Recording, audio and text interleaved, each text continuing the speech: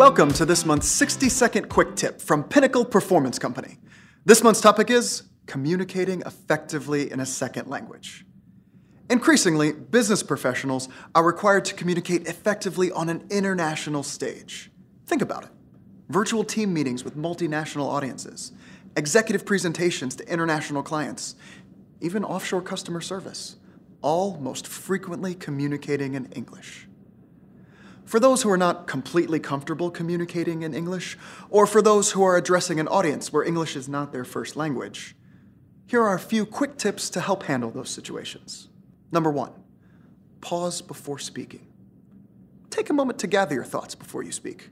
Consider the international audience and what you want them to take away from your message. Number 2, slow down and articulate clearly.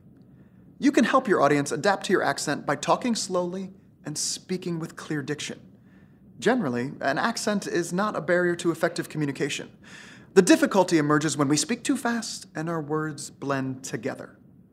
Lastly, say less. Less is more. Keep your message concise. The longer you speak and the more detail you go into without any preparation, the more likely it becomes that you say something you wish you hadn't. And this can really confuse your audience. That's all for now. Keep practicing, and we'll see you next time.